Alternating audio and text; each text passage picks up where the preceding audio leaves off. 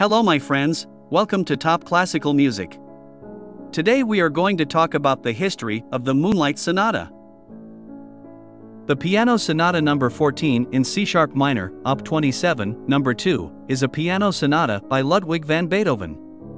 It was completed in 1801 and dedicated in 1802 to his pupil Countess Giulietta Guicciardi.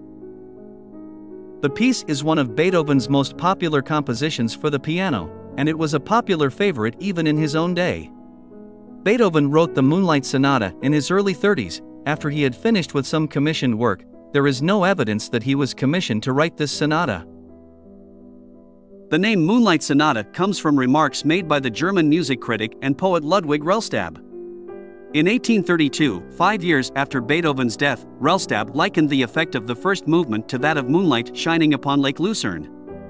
Within 10 years, the name Mondscheinsonet was being used in German publications and Moonlight Sonata English publications. Later in the 19th century, the sonata was universally known by that name. Well, that's all for today. See you in the next video.